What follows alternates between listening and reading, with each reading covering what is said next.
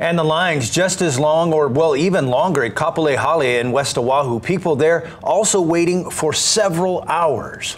Our Kristen Concilio has been at Kapolei Hale all day. So what's the latest, Kristen?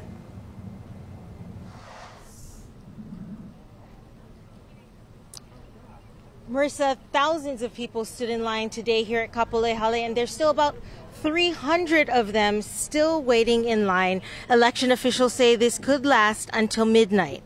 Some of them have been waiting up to 6 hours to cast their vote, even braving the rain.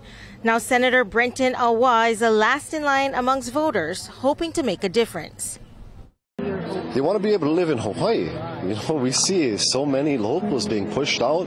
The nurses are fighting for their jobs. We bring in outside nurses. The teachers are fighting for their jobs. We bring in outside teachers. That is the MO of this government. And we're saying no, enough with that.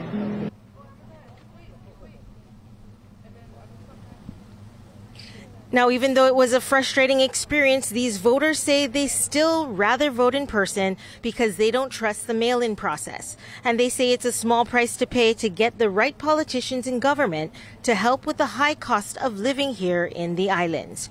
Reporting live, Kristen Concilio, Island News.